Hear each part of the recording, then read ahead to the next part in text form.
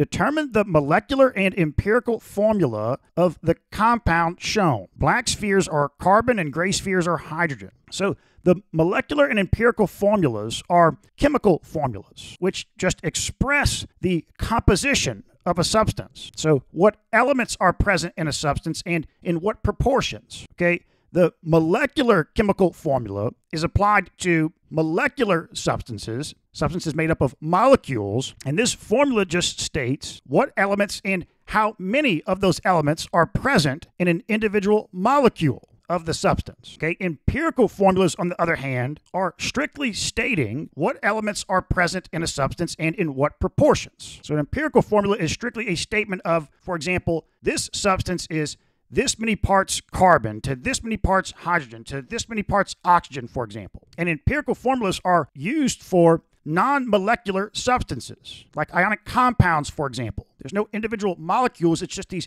infinite lattices, to where it only makes sense to state the elements present and the proportion of elements present. Now, for a molecular substance, like the example problems we're going to look at in this video, do have both an empirical formula and a molecular formula. However, you can think about the empirical formula would only be applied to a molecular substance if you didn't know the molecular formula for that substance yet. So, okay, what's the molecular formula of this substance?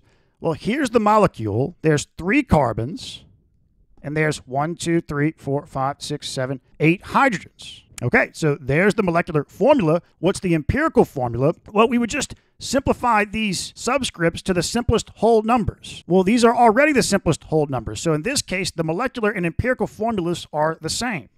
Okay, here we've got 2 carbons and 2 hydrogens. Here's the molecular formula for this substance. Now, what's the empirical formula? Well, this is just 1 part carbon to 1 part hydrogen. There's the empirical formula. Okay, here we've got 2 carbons and 1, 2, 3, 4, 5, 6 hydrogens. There's the molecular formula. Now, the empirical formula is this is 1 part carbon to 3 parts hydrogen. Okay, here we've got 1, 2, 3, 4, 5, 6 carbons.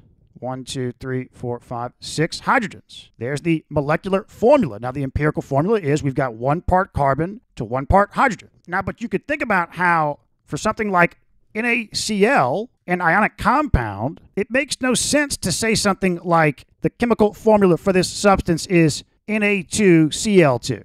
No, there's no discrete molecules here. This is an infinite lattice. If we're going to say Na2Cl2, then why not Na5Cl5 or Na10Cl10? No, it only makes sense to report the empirical formula, the proportions. This is 1 part sodium to 1 part chlorine.